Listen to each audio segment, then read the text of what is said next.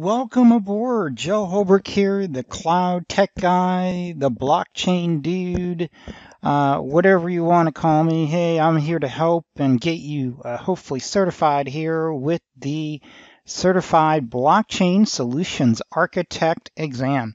Now, I'm having a mini boot camp that is going to be here on YouTube. I'm going to be running approximately 10 of these sessions. These are mini boot camps to get you up to speed on specific subjects in the objectives for the exam. I also have several courses coming out and practice questions as well on Udemy that you can go ahead and take a look at. And I am also excited to announce that I will be holding a BTA, Blockchain Solutions Architect Bootcamp, which will be about 8 hours. It'll be a live lesson on Pearson, but that won't be until it'll be recorded next month, but probably won't be in the Pearson Safari pool, I guess you would call it, until about September. But for the time being, feel free to watch the videos and reach out if you have any questions. Let's go ahead and get started. So my name's Joe Holbrook. I've been a technical instructor, a blockchain extraordinaire, cryptocurrency expert for quite a while. I've also been focused on cloud computing, and one of my favorite parts of the cloud is to work with blockchains as a service. Let's go ahead and talk about, in this module, the 6 components of a blockchain.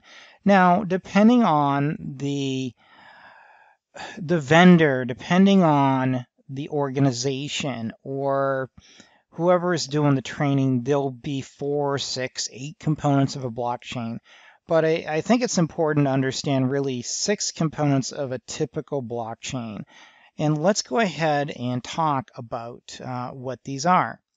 Now, when it comes to blockchains, we're going to talk about the key components of a blockchain. That's really the overview that we'll go ahead and get started with. But before we get started, let's refresh your memory about what a blockchain is.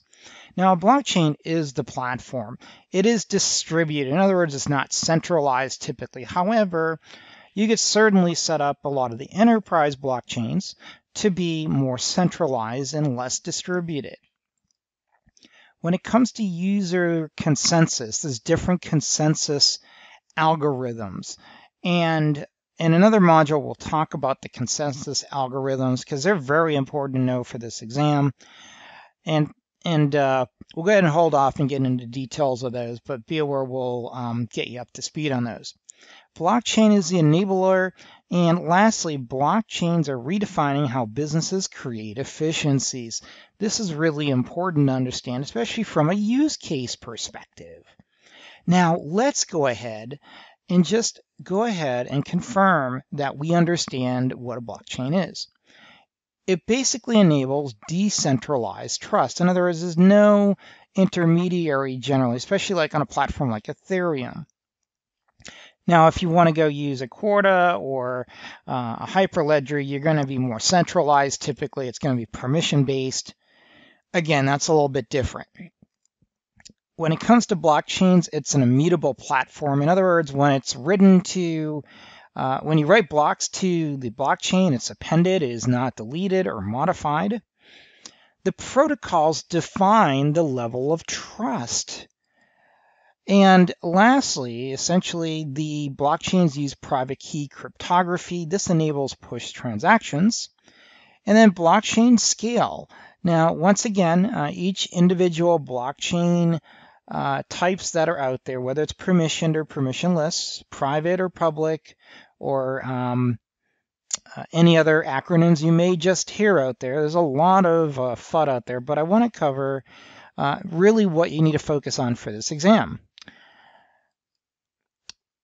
When it comes to components, there's really 6 components. The first is there's cryptography, there's peer-to-peer networks, and then there's that shared digital ledger that's distributed throughout the blockchain.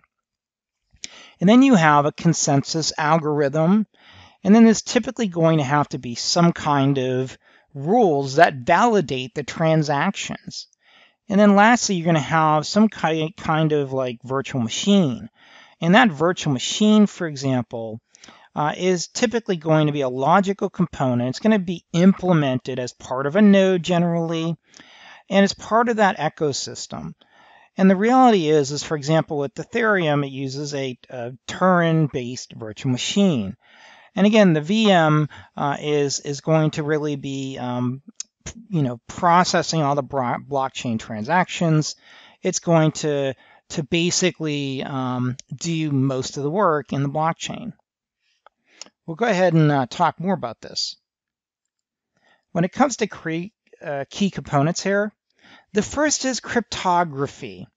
It's very important for a blockchain to be encrypted, and having some kind of cryptography for transactions, especially if this is using a peer-to-peer network, you want to be able to ensure that there's some kind of privacy. And when you have that peer-to-peer network and that end-to-end encryption, basically you have the peers doing all the work and there's no intermediaries. And generally there's no need for a centralized authority. Another area that you want to know and make sure that you can define is a peer-to-peer network. Now, basically on a peer-to-peer network, all the computers share responsibility for processing transactions and keeping a copy of the blockchain. Remember that the blockchain is going to be distributed among all the nodes in the blockchain. And so essentially, in a nutshell, the workloads are going to be shared. The ledger. Now, the digital ledger is perhaps probably the most important part of the blockchain because that's the differentiator.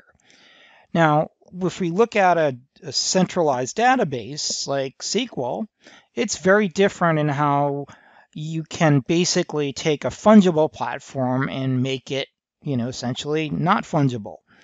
And so a ledger is really going to be a shared ledger. It's a logical component as well. This ledger is going to be distributed essentially inside that node, inside the virtual machine. And when the nodes are running, essentially, that ledger is being updated, and it's all part of that ecosystem. And then we have what's called a consensus algorithm. Now, this consensus algorithm is also a logical component. It is implemented as part of the node application, essentially. Generally, you also want to be aware that there's going to be different consensus methods. Now, in another module, we're going to really talk more about the differences between proof of work and proof of stake, and also talk about other algorithms, consensus algorithms such as DPoS, Byzantine fault tolerance, etc. But for this module, just be aware that at a high level, that the consensus algorithm is implemented as part of that node application. And this is what really determines what's called the world state. And the world state is basically what exactly is the point in time sort of blockchain status when it comes to writing to the blockchain. And one of the challenges with the blockchain when it scales typically, especially in a permissionless like Ethereum, you're going to have more nodes, and every one of the nodes has to participate in that world state generally.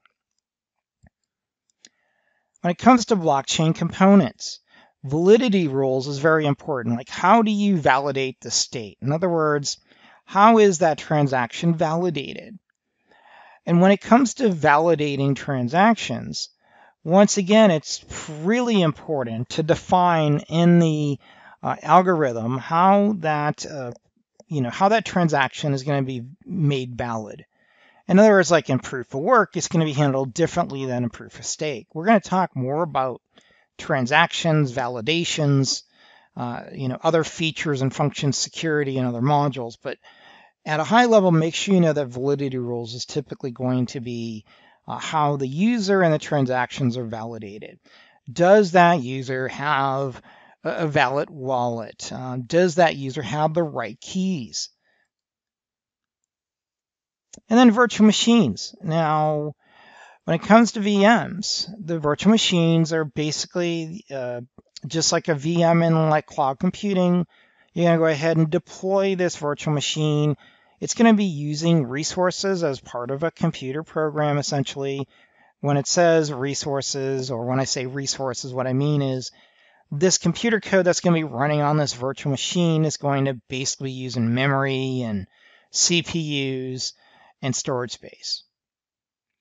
And it's going to be basically coded in that virtual machine.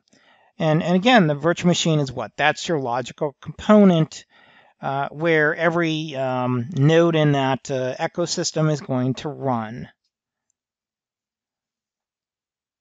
And then when it comes to additional training, I do have some additional online events coming up. I am going to be hosting some additional events down the road, and I'll make sure I release those out when they are actually set up. So thank you again for joining. Pay attention to another 9 videos as part of the mini bootcamp. The next one we're going to cover basically the difference between Ethereum and Hyperledger, some of the terms and components and use cases between the two for this exam. Let's go ahead and continue on. Talk to you later on another YouTube video.